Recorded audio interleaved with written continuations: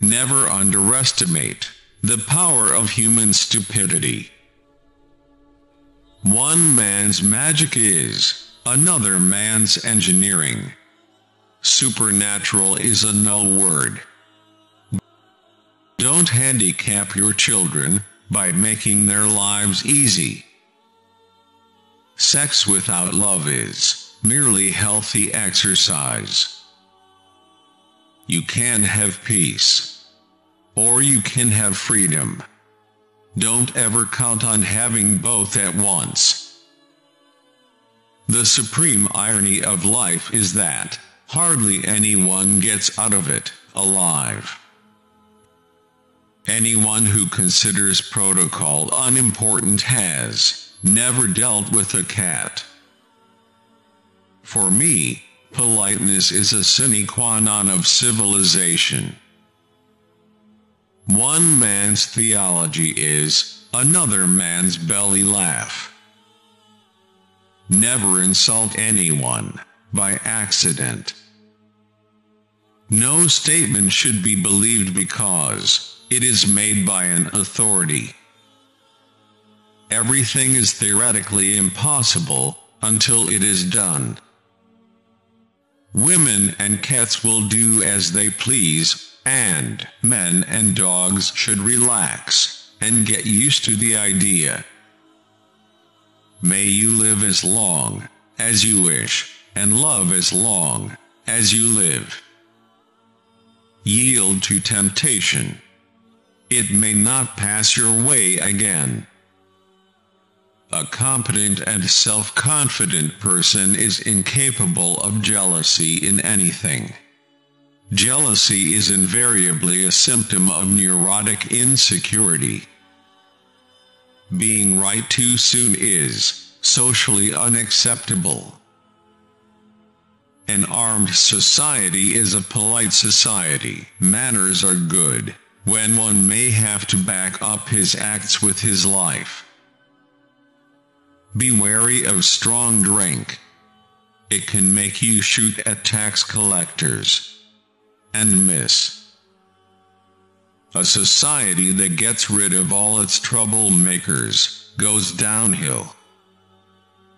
To be matter-of-fact about the world is to blunder into fantasy, and dull fantasy at that, as the real world is strange and wonderful. They didn't want it good, they wanted it Wednesday. Writing is not necessarily something to be ashamed of, but do it in private, and wash your hands afterwards. One of the sanest, surest, and most generous joys of life comes from being happy over the good fortune of others. It's an indulgence to sit in a room and discuss your beliefs as if they were a juicy piece of gossip. Never worry about theory, as long as the machinery does what it's supposed to do. Don't ever become a pessimist. A pessimist is correct oftener than an optimist, but an optimist has more fun, and neither can stop the march of events. When a place gets crowded enough to require IDs, social collapse is not far away. It is time to go elsewhere.